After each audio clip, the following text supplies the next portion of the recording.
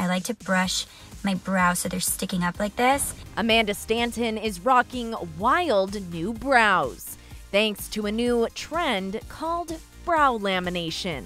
So it should be cool, and I love it so far. Clearly, the word lamination is no longer a reference to that shiny finish your grade school teacher put on important papers. So I'm getting a bunch of DMs asking about the brow lamination that I just did. The blonde beauty hopped on her Instagram story to explain the shiny, full, and fluffy technique and why she chose to try it out. It's like a permanent brow gel. The before and after is striking.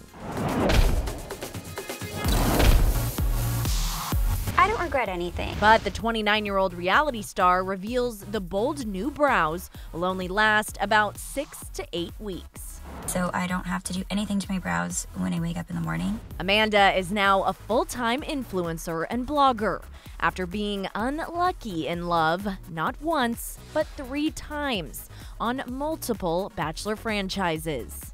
But dating is so hard in real life as a single parent. Amanda's most recently been linked to Rich Kids of Beverly Hills star Brendan Fitzpatrick. But in November, confirmed she's now single and doesn't plan on returning to reality TV to find love.